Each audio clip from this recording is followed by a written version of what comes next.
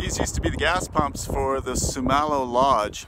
It was a restaurant store gas station close to Hope on Highway 3. You don't see it standing behind me because it burnt to the ground. I'm taking a good look at Princeton so you don't have to. I had some hours to kill here once, and I went for a drive to Colmont, and that was interesting. Oh yeah, while I was here, asked somebody downtown how the Chinese food was. Is it any good? And they said, oh yes, it's very good. And I ate some, and it was not. That's one hell of a grass fire over there. And dangerously close to that house. Oh, there's black things. Fuck, there's explosions going on. Uh-oh.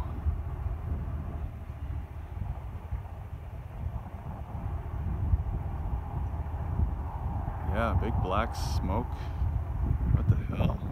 We're still in the Similkameen. I stopped here because a friend used to come here every fall to get organic turkeys down this road. And one year she pulled up here with her little pickup truck full of organic turkeys in the back. And at the stop sign, she turned right, got up onto the road, had to stop. All the frozen turkeys rolled to the back of the truck and knocked the tailgate open, and they all rolled down the hill here. Here's the Okanagan Valley. This is a Soyuz. And you know what's amazing about this place? There's 5 species of scorpion live here. Still in a Soyuz. Yeah, okay, it was rumored that a hot dog cart burst into flame downtown here in the late 1980s. That could be bullshit though. The Anarchist Summit sign's been stolen again. But that's what happens if you name something too good. People are just gonna want to take it away, like Route 66 in the States. Someone writes a song about it, and for decades people just keep stealing the signs, you know? So it's a problem. This is Bridesville. So Bridesville was originally a mining camp a long time ago, and the miners got tired of not having women around, and I guess they told the boss, hey man, we better get some women here, and the boss worked on it, and amazingly he got a bunch of women. Like how do you do that? Do you get like the train load or truckload? I have no idea how he got the women here, but they came and they married all the miner guys, and they established this town called Bridesville, which is probably a lot better than, you know, Husbandville or so yeah. We're in Rock Creek now. There used to be a place right here called the Edelweiss, and it was a restaurant and hotel. I don't know if it was there or there, but it was one of these. I think it's right there. Anyway, restaurant, hotel.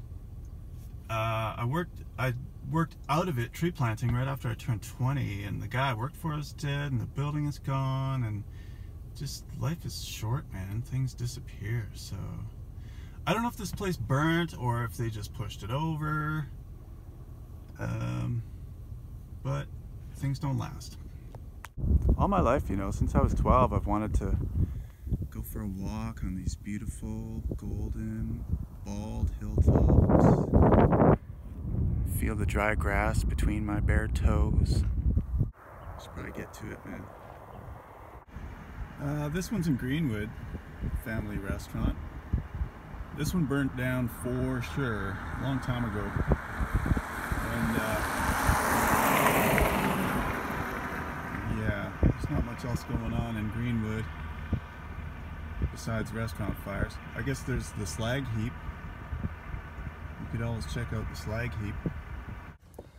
So we're in Grand Forks, right downtown, at the intersection of Highway 3 and whatever that is. The sun's in my eyes. And right here, in this parking lot, used to be a restaurant. And they were famous for their borscht.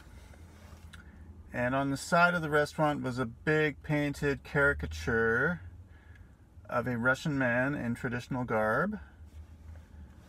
This place burnt to the ground. And I've been thinking about the word burnt. I usually say burnt when I'm just not thinking, and it comes out burnt. But there's also burned. So, what the hell, man? Wow, why do we have trouble making up our minds about burnt and burned? Burnt. Verb. Let's take a look.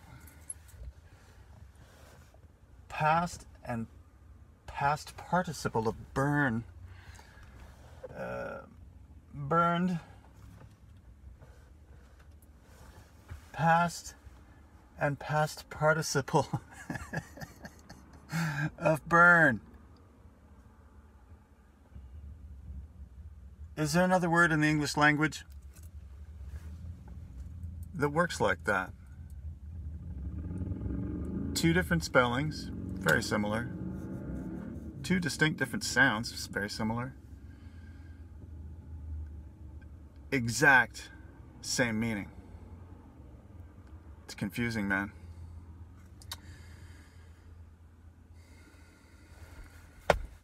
We're in Christina Lake now. It smells like smoke here. Who knows, maybe it's from Carameus. So, this spot used to have a restaurant bar here called the Time and Place, and it burned to the ground. Why is that the theme today? I'm not even really sure. It's just something I've wanted to do for a long time.